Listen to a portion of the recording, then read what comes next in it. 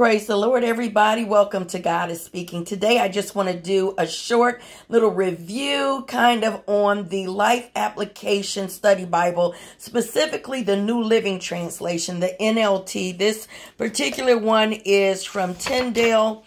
I really like this because this is one of the Bibles that I use at our residential discipleship program for people battling with substance abuse, because sometimes people may have difficulty understanding or reading, and if they aren't saved and they've never really heard anything about the Bible, it can be kind of difficult if they didn't finish school, or they, have some type of issue with the King James and learning, because oftentimes people have gone to, they've graduated from school, gone to college, and have a problem initially with the King James Version. So initially, I like to introduce this New Living Translation Life Application Bible along with the King James to help with the understanding, to help with the study, and this Bible offers some study helps. It has commentary and maps and charts and different things to help a person really gain some understanding. But in addition, also helps to learn to apply the word. And I'm big on life application. So when we look at the Life Application Study Bible, that's exactly what it does. It's good to be able to find the principles in the Word of God so that those principles can then be applied to our everyday life.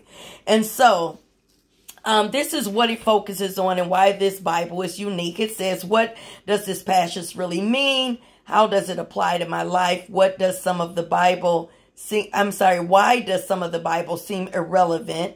What do these ancient cultures have to do with today? I love God. Why can't I understand what he's saying to me through his word? And what's going on in the lives of these Bible people? And so if someone even may be saved before they even come into our program, sometimes they haven't really read through the Bible, so they don't have a lot of understanding. They only hear what someone is teaching them 30 minutes a week or whatever the case may be. So they still can be saved and not really have an understanding of, the Old Testament, the New Testament, what's going on. So let me just show you some highlights of this Bible, but there's more to it than what I'm going to show you, but I want to give you some highlights, some things that, are beneficial even in your study. It doesn't have to be someone that just doesn't understand the King James, but for people that are trying to gain some more understanding, to study a little bit deeper and to practice life application and not just have knowledge, but to be doers of the word. So looking in Genesis, this is what every book starts off with. It starts off with, first of all, what is called the vital statistics. This is the purpose of this book, which this one says to record God's creation of the world and his desire to have a people set apart to worship him. It has the author, which Genesis is Moses is the author. The original audience, who was this written to? The date that it was written, where it was written, the setting. It gives the key verses for the book and then the key people. So if you notice, all of this is for every one of the 66 books in the Bible. And then what it gives you here is like an introduction. And it lets you know what the book is about. It says begin, start, commence, open. There's something refreshing and optimistic about these words. And what it goes on to tell you is, because we know Genesis means beginning. This is the beginning of the creation. It's the beginning of man. It's the beginning of sin. It's the beginning, it's the beginning of languages. It's the beginning of the children of Israel. It's the beginning. That's what this book is. Then you go on and it gives you a breakdown. It gives you the story of Adam, the story of Noah. It gives you the story of Abraham, the story of Isaac, the story of Joseph, and it tells you which chapters those are in. And then it gives you a little information off to the side. And then each one of the books gives you what's called mega themes. And so then you have the theme, you have the explanation, and then you have the importance of it. So what this has is, first of all, the theme beginning. And then it says Genesis explains the beginning of many important realities, the universe, the earth, people, sin, God's plan of salvation. Then it tells you the importance of it. Genesis teaches us that the earth is well made and good. People are special to God and unique. God creates and sustains all life. So then it goes through each topic. In Genesis, you have disobedience, you have sin, you have promises, you have obedience, you have prosperity, and you have Israel. And so then it goes on after you read the mega themes. It gives you other information. In Genesis, it has key places in Genesis. And it gives you this information. It talks about the mountain of Ararat. It tells you about Babel, Ur of the Chaldeans, Haran, Beersheba, Bethel, Egypt. These are all places that are mentioned in Genesis. In Hebron and Shechem. And then it tells you about it. It gives you explanations. I don't know what's wrong with my speaking today. But then it goes on when you start in chapter 1. It just doesn't just go into chapter 1, but it gives you what chapter 1 is about. The story of creation. And it tells you about what you're getting ready to read, how God created all life and different things like that. So it gives you an explanation before you go into the different chapters. Then it has notes in between. Here, right in the middle of chapter 1, it says beginnings. And it tells you the Bible does not discuss the subject of evolution. Rather, its worldview assumes God created the world.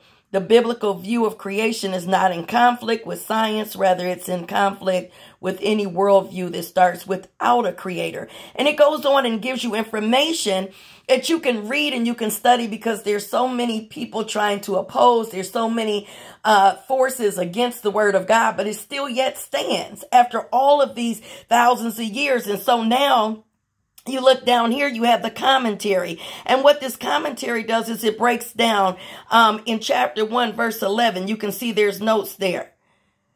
In chapter 1, verse 2, you can see there's notes there. So when you reach chapter 1, verse 2, when you read it, you see there's notes there, there's notes there, there's notes there.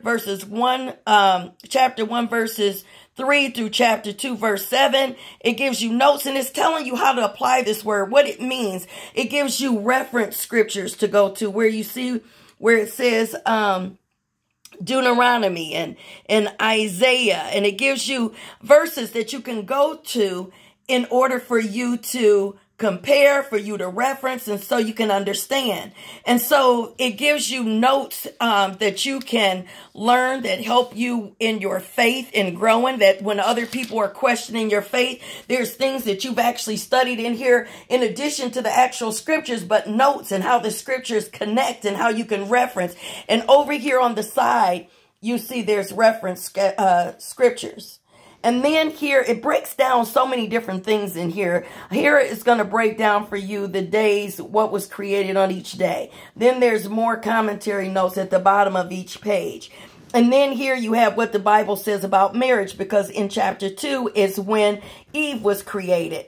And so it tells you and gives you scripture references as to what God says about marriage. So now we're just in chapter 2, and you see how many study helps are in here. Now, this shows you all the major characters in the Bible. There's a character study on them. And so what it does is it gives you information about the individual. This is Adam. Gives you information, and then it tells you his strengths and accomplishments, his weaknesses and mistakes, the lessons from life, vital statistics, meaning, you know, where he was, his occupation, his relatives, his children. And then it gives you key verses about him. And then it gives you some verses down here that also mention Adam. And so it gives you Satan's plan against us. All of these things are notes and commentaries and charts and information just up to chapter 3, but it goes through the entire Bible.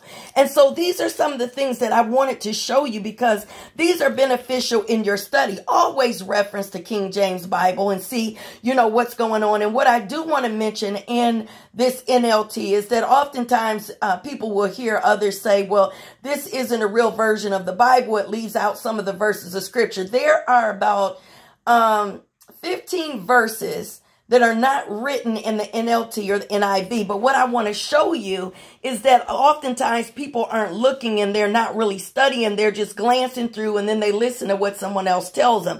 If you look down here, you'll see some extra little notes in here. And when you see these notes that are before commentaries, like over here, like right before you get down here to the commentary, you see these little notes here. So what I want to show you, I'm going to use Matthew chapter 17 because that's one of the verses that is not written in here. And people will tell you, oh, the devil wrote this Bible or some, crazy stuff like that. But what you have to do is study. And that's why I tell people to always reference the King James. This is simply so that the English is plainer. This is plain English. And so it helps somebody who's just trying to learn. I'm sorry, I passed Matthew. Matthew chapter 17. And in Matthew chapter 17, there's a part in here where Jesus cast a demon out of a boy. It was a demon-possessed boy. It starts right here where it says Jesus heals a demon-possessed boy. And it tells you right next to it where you can see this story in Mark and Luke as well. But what happens here is that as you read this, it says, this man brings his child to Jesus, said, I brought him to your disciples, but they couldn't heal him. So it tells us in verse 17, Jesus said, you faithless and corrupt people, how long must I be with you? How long must I put up with you? Bring the boy here to me. Then Jesus rebuked the demon in the boy, and it left him. From that moment, the boy was well. Afterward, the disciples asked Jesus privately, why couldn't we cast out the demon? Then it says, you don't have enough faith, Jesus told them. I tell you the truth, if you have faith even as small as a mustard seed, you could say to this mountain, move from here to there, and it would move. Nothing would be impossible. Then it skips to verse 22. So what's missing is verse 21. Verse 21 is an important verse of scripture. People will tell you it's missing. But in actuality, if you look down here in the notes, right here, it says 1720. Some manuscripts add verse 21, but this kind of demon won't leave except by prayer and fasting. Then it says compare Mark 9:29. So this is the thing, is that when you see that there's a couple of verses missing in here, it's a study Bible. The notes are right down here. It tells you that that verse is there. But you have to learn to study the Bible and not skim through it. And you can't listen to what other people are telling you unless you're going to go back and check it for yourself. So the verse isn't in this part up here. But clearly, you know that numbers don't skip from 20 to 22. So you know something is missing. So look down here at the notes and see what it is. It's this verse right here that says, but this kind of demon won't leave except by prayer and fasting. So this is what I wanted to share with you. So these are just some of the things that you can find in here that would help you in your study. There's charts in here. There's comparisons in here. There's, when you look back in the back here, and you see how things are broken down in the back for your study helps. When you look at maps, like here, it tells you Jesus begins his ministry. It tells you where you can find that, which page. It's in the midst of all of these chapters and books of the Bible. It talks about Jesus' temptation and return to Galilee. Jesus' first travels, the visit in Samaria. Jesus returns to Galilee. All these different things in here. These are different maps that are in here. And then it tells you about different charts. It gives you a study on Jesus. When you look back here, offered as our substitute, David prophesied about him as a suffering servant. And it gives you the scriptures and it gives you the pages. And so there's so much information in here that I could be here for a very long time showing it to you. But I just wanted to show you some of the highlights in here. So there's studies back here. You want to study on forgiveness? Then you look back here. It's as demonstrated by Joseph in Genesis 45, 17 through 20. We're on page 84. And then it talks about forgiveness. Understanding God's forgiveness should make us more willing to forgive. Forgiveness, rich and poor, both need it. All of these things, you could do a whole study, a whole word study, a whole subject study, by looking in the back, looking up the word that you want to study or the subject or the topic. And then it gives you a whole host of examples and the verses and the pages. It's like for a lazy person, like it's right there. Like you can find whatever it is that you want to study. And then it has a small concordance back here. Dictionary concordance, where you can look up words and it tells you what they mean and it tells you where you can find it. Just like here, abundance, great quantity, affluence, more than ample. Then it gives you scriptures, examples. Then you have abundant, and it gives you scriptures and samples. It means marked by greatly plenty. And so abounding. And so where do you find that? Where can you study on that? Right here. And so this is the dictionary concordance. So it gives you a lot of information to study from. And so I really, really recommend this Bible.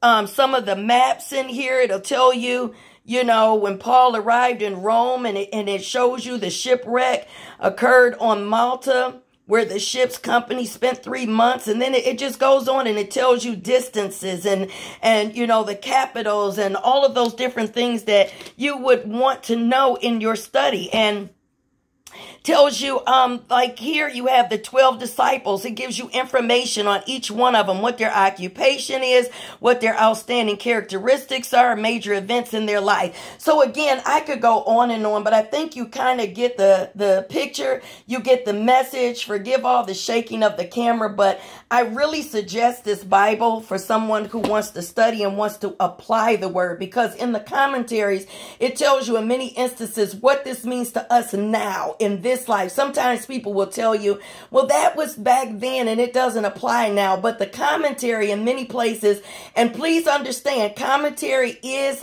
written by people. But what it does is it references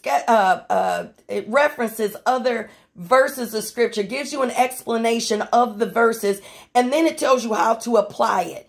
And so these are things that are helpful, because life application is key to you being successful in your Christian walk. So, Father, in the name of Jesus, I pray for understanding for those that are watching and listening. I pray that, Father, whatever they're trying to gain in wisdom, knowledge, and understanding of your word, that you would impart it into them. Give them the study helps that they need, the understanding. We know the Holy Spirit is our teacher and he abides on the inside of us. So thank you for giving us everything that we need. Thank you for your anointing, your Holy Spirit, and thank you for continuing to guide, lead, and direct us in purpose and on purpose for your glory. We thank you and we praise you in Jesus' name. Amen. God bless you. Thank you for watching. If you haven't subscribed to my channel, I would just suggest, if you want notifications, that you would hit the subscribe button and the bell below, and you will get notifications when I upload new videos. And so God bless you once again. Thank you. And I will see you next time. Don't forget our WOW movement, that we have Watchmen on the Wall. We meet Monday through Friday as intercessors, 6 a.m. Eastern Standard Time, and we pray. On Facebook Live, my name is Tony Brooke Brown. And on Instagram, it's Pastor Tony Brown. And you can log on, come on, and pray with us. Amen. God is able, God is good, and God is perfect. So let's trust him. Don't forget to share the gospel with somebody today who doesn't know Christ. Minister to somebody and be a vessel and an instrument that God works through for the uplifting of his kingdom. God bless you, and I'll see you next time.